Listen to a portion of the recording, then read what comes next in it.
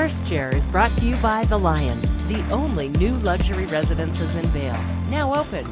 Call to schedule a private tour.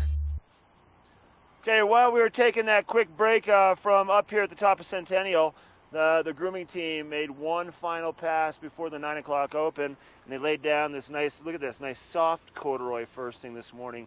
Making turns on corduroy, it makes a fun little noise under your skis, and it feels so good. And right now, it's all about the corduroy. More snow in the forecast, hopefully coming up here in the next couple of days, but for today, it's all about the corduroy. And you know what else it's all about? Let's take a look. Let's stand up a little bit. It's all about the beautiful views, the sunshine. It's going to be a great day. It feels like midwinter once again.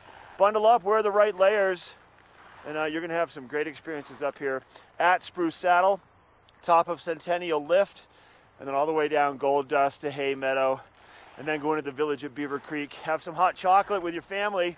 Take some photographs. Make sure you see the crew out here in their bright green outfits taking photos. That's your Epic Mix photographers. Take advantage of that, people. If you have that Epic Pass, your day pass, you can get those photos and you can get them downloaded onto your phone.